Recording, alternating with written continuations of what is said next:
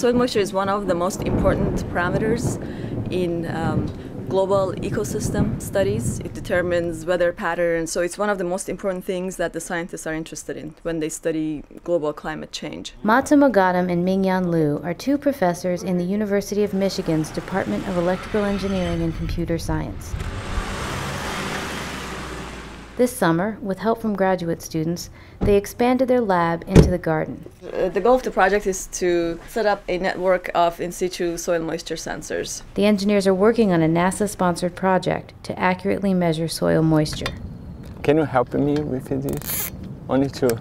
The idea is to come up with smart techniques for validating what we derive from satellite data. Let's go to the next one.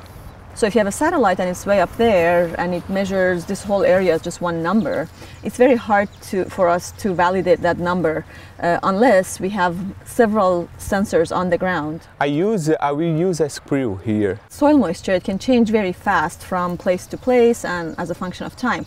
For example, today we had rain. So as soon as it rains, of course, the very dry ground gets wet. Naturally, we're here under the tree for a reason, because it doesn't get wet so quickly. Right, so you could tell within a distance of just a few meters, soil moisture could change pretty drastically.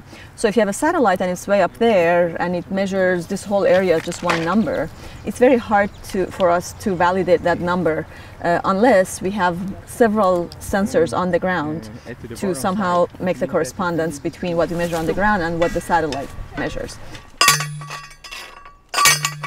So that's the whole purpose of the project, and if you want to deploy the sensors in an extensive way, we can't have sensors that are wired to our measurement station, right? We need to have wireless sensors, and that's where Mingyan's work comes into the picture, because she's an expert in sensor networks, wireless sensor networks. So the basic idea is, as you have seen today here, is each location consists of 3 underground soil moisture probes, and they are being actuated, controlled by a wireless ground module. So this module actuates the sensors, collects the data, and wirelessly transmit the data back to a collector base station. From what we retrieve on the ground, which we call the truth, because we actually measured it on the ground, we adjust the satellite measurements, we validate them, so that later on we could expand this adjustment to everywhere else on the globe. The reason I'm really interested in soil moisture and problems having to do with water in general is that water is a very scarce natural resource. As the population of the Earth increases, water is going to become more and more scarce per person, because there's only so much fresh water available and we all depend on it to live. Right, so being able to understand how water gets distributed in the Earth, how it cycles, and how we can best utilize it is going to be a huge issue in the coming years for everyone in the world.